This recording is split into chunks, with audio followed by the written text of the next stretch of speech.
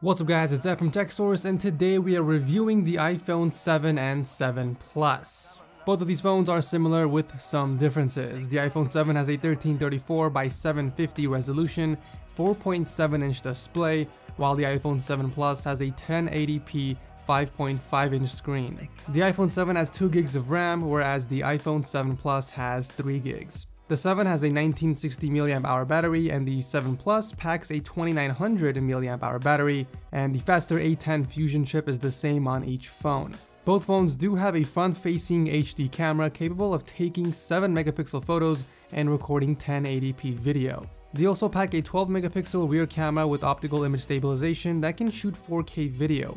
Exclusive to the Plus model is a second rear camera, a 12 megapixel telephoto lens that allows up to 2x optical zoom. Apple has officially ditched the space gray option, replacing it with black and jet black finishes, which seem to have been the most popular options based on initial reception. Apple's new flagships feature the same glass and aluminum design seen on the previous models, with the only notable differences being seen in the blended antenna bands, lack of headphone jack, and a wider front speaker grille. The device is still very slippery to the hand, especially with the matte black option that I have here in the video, but you can fix this problem with a dbrand skin, and I'll drop a link to it down below if you guys want to check that out. This year, Apple has also redesigned the home button to be pressure sensitive, which serves as taptic feedback as opposed to a physical button. It will take some getting used to, but I've started to enjoy it after a few weeks of using the phone. The big change here, however, is the removal of the headphone jack. So you're pretty much left with using the supplied Lightning to 3.5mm adapter or wireless audio options. The iPhone 7 and 7 Plus are now IP67 waterproofing rated, which has been a long time coming. As long as the submersion is no deeper than 1 meter and stays below 30 minutes, you shouldn't have to worry. When it comes to the displays, the resolution and size has remained unchanged at 1334 by 750 for the 4.7-inch model and the 1920 by 1080 for the 5.5-inch option. Viewing angles are tremendous as always. Slight but welcoming improvements have been made with the wider color gamut and overall brightness of the display being increased by 25%. The color representation is quite accurate, but if you're looking for something with an absolute amount of pop, you might want to look elsewhere to a phone that uses an AMOLED display instead. With the increases to battery capacity, Apple is obviously touting the iPhone 7 and 7 Plus as having the best battery life compared to previous iterations. In my testing, I was able to only squeeze an extra hour out of the battery. With light to medium usage, this should be able to get you through the day, even more if you're using the Plus model. Apple doesn't offer any form of quick charging or wireless charging on either model, both of which are now staples of a flagship smartphone. Apple has finally integrated stereo speakers into the iPhone 7. One speaker is the same bottom firing piece as we all know, while the other is integrated in the top earpiece. In fact, here's a quick audio test.